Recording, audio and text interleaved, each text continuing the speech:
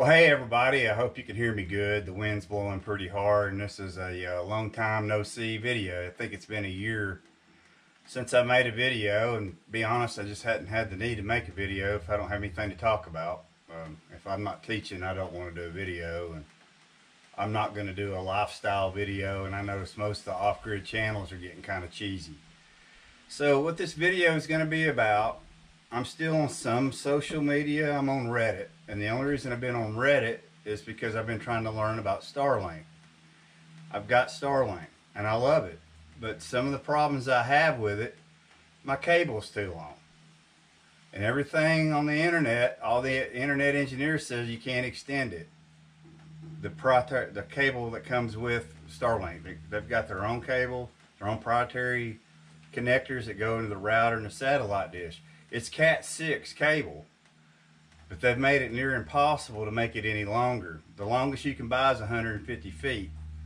I've got to go 225 feet. Everything I read said you can't splice it because it's PoE, it's power over Ethernet. That dish has a motor in it that helps it find the satellites.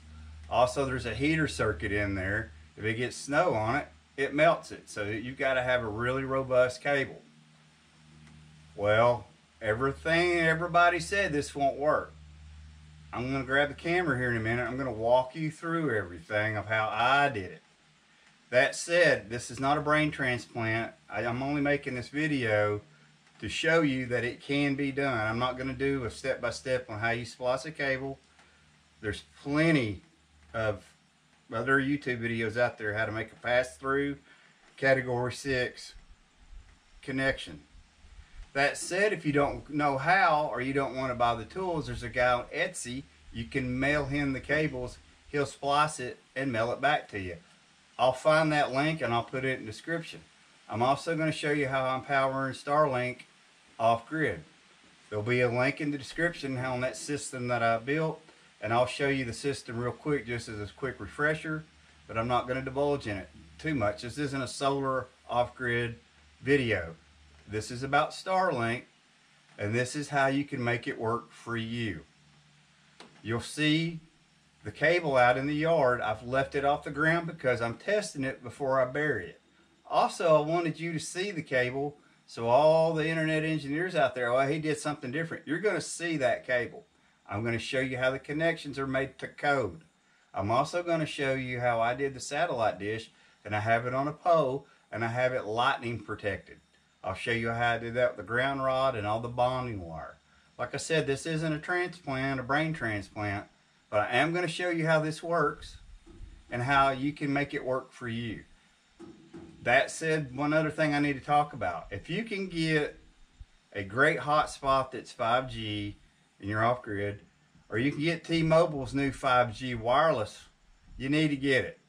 T-Mobile's $50. Starlink's $110 a month. I'm on the residential plan. I'm not on the RV plan, and I'm not on the best effort plan. I got in early, and I got one delivered to me right after the beta testing. That said, I've spent over $2,000 just in tree clearing. There was a lot of trees that I couldn't cut. It took a whole crew.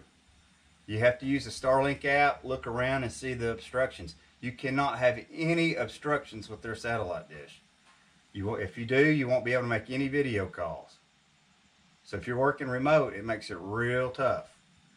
That said too, I've got over $600 just in their equipment. Then I've got another $400 to $500 in the wiring, and now it'll be the conduit when it's said and done. I am going to wait on installing the conduit underground. I'm waiting for the price of conduit to go down. So that said, we're going to jump into it, and I'm going to show you how I did it. Glad you're here. So I want to show you what I've got going on here. You've seen another video where I installed this if you're still been hanging out with the channel here. I want to show you something I've done. Right here is the factory Starlink cable. You'll recognize the router, and I have it going here. I've got a network switch that I may eventually install, and then I've got their Ethernet adapter here. I went ahead and bought it because I just didn't want to be left in the dark if they changed the product. Here's where I'm doing things different. Let's go down here. I had this on a timer. It wakes up 30 minutes before I go to work. and then at 8 o'clock at night it shuts off. Well, why do I do that? Well, here's why. Turn it around here. We change it real quick. Here's why. If you can read that, that's the wattage needed for that satellite dish. It takes a lot of power. Oh, 50 watts ain't that much. It is if you're living off grid, and there's no sense of hammering this battery bank at night when I'm sleeping, not needing the internet. It takes 5 minutes in the morning for the system to boot up and it's off and running. I'm using a pure sine wave inverter. I love Windy Nation, not sponsored. And then here I've got the batteries, all the batteries. I'm using 8 Walmart batteries for this. So far so good. It's working really good. I just got to keep them topped off of water, and I check the acid level with them, and I add acid to them when they need it. But here's the system, and it's working great. So let's go outside and I'll show you the next thing I've done. You'll see the LB right here. The Starlink cable comes out, runs down the wall, and then I've got it going to the corner of the cabin. Let's go to the corner of the cabin. So here we are. I've got a junction box here. This is a telecom junction box. Open it up. So you can see what I've done here. I've got a pass-through connector. I've bought a shielded, see that metal in there? Shielded factory cable. It's 250 feet long. And I want you to look at this. See that shield, that drain wire? Goes to this wire nut. It's grounded, and then it goes to the house ground rod. You only ground on one end, not both ends where you've made the splice. That's called a drain wire. If you do it at both ends, you've created a potential. You don't want to do that. Only on one end, and that drains the noise off that category 6E cable. And now I'm going to shut the door, and I want you to notice something. And pardon the wind. I'm going to pause right here and let you pause. That's the connection that you need. You can go on the internet and find the color code for that. So, one more time. Go to the internet and find out how to do that. So now I'm going to show you the temporary that I've got. I was wanting to prove to you that I'm running this cable. This is category 6E shielded direct burial. It has the gel in it. This is also an American cable. It is not Chinese. I've tried a Chinese cable. It did not work. It has to be an American made cable.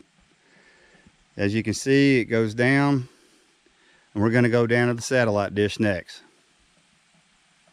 I'm going to show you this real quick. I've got the cable going down to a pipe and then back up. This is where I can drive my tractor while I test. I got blocks. It's easy to drive over it, and I don't tear any cables up. Also, you want this cable off the ground for mice and rodents while you're testing. Don't bury the cable till you know it's all working. Here we are at the Starlink dish. It doesn't show it really well because I've got a lot of that pole on the ground, but that's a 20-foot pole that I sunk in the ground. I used post hole diggers and used a lot of concrete. I want to make sure this is very stout because we have high winds up here. On top, that is the Starlink pole adapter that I ordered, and then I'll get closer to it, but you see going down the pole, I've got deer stand ladder rungs. That way, if I ever had to climb the pole and I didn't want to get a ladder, that's how I could get up the pole. Now I'm going to walk and talk, and I don't want to trip. So I want to show you how this is wired up. So there's the grounding rod that I was talking about. It goes up this conduit, and it keeps going, and I have it connected to the satellite dish metal. That's it. No more. Don't go nuts. That's just for lightning. Then I've got a 1-inch weatherhead coming down to the junction box. So the junction box, this is what I want to show you. See this drain wire? I left this for an example here. That's going back up to the cabin. It is not connected at this ground rod. Remember I was talking about it was a drain wire. It has to be going back. I can't stress that enough. So I'm going to pause on this again. This is the connection that you need. Hit pause. Go look it up. Then I've got the sticker on here that There is potential here because this is power over Ethernet, so I always put a warning label on there so no fool just jumps in here. So this is how it works. It works great. I'm gonna turn the camera around. So all the internet engineers said this can't be done. I tested my speeds this morning. That's when it's there's not a lot of usage. If you're using Starlink, you know, in the afternoon it slows to a crawl. They've oversold it, and that's one of the pet peeves I do have about Starlink. We were promised high speeds. In the afternoon it's extremely slow. It's ridiculous. So that said though, I tested it this morning and I tested it this afternoon. My speeds are much higher than when I was just using the factory cable, and I think it's because I went with a better cable. The cable that I bought is high dollar. It's not cheap, and it's a lot fatter conductor than what the factory cable came with. I also know that my connections are really good. I used a magnifying glass when I did the crimp. I used pass-through connectors. So one other thing that you need to know about, and I think another reason I've got higher speed, the way category 6 works, 6E, it has more twist. You'll see a lot of guys on the internet, I want to use category 5. No. I want to use category 6 cable. No. You want to use 6E, shielded direct burial, and get the fattest cable you can get. Another thing I wanted to do is, I'm going to move the camera again. That's a factory connection. That's how I got away with using fatter wire. That would not fit my crimp tool. So we're talking about voltage drop, and voltage drop is taken care of with fatter wire. I've got higher speeds now. So this was a nice little hack that I just looked into. This is going to wrap the video up. I feel like I need to apologize. A lot of these videos have not been coming out. I'll be honest, with all the social media privacy issues now, I'm just not too cool about it. I'll only put a video out when I can teach and show something that I really haven't found on the internet. I may shoot another video. I've got a bear fence that I built around my cabin. I've got a potential bear problem that's about to rear its ugly head. We've got more bears up here now, and I've got freezers on the porch. I got that system working last night. I accidentally touched that wire, and it was a jackass episode. It knocked me pretty good, which is good. But for this video, this wraps it up. I'm glad you stuck around to watch it all. Don't let anybody tell you it can't be done when you think you can do it.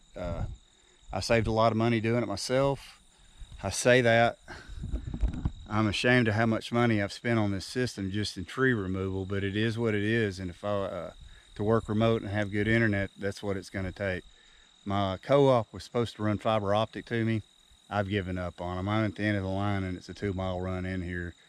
They're not going to do it, and this takes care of it, and it actually makes me more self-sufficient. I'm the guy who installed this, I'm the guy who troubleshoots it, and I'm the guy who's going to fix it when it goes bad. And now I know everything about it. I feel pretty confident with it. Well, I appreciate you watching. Take care, and God bless.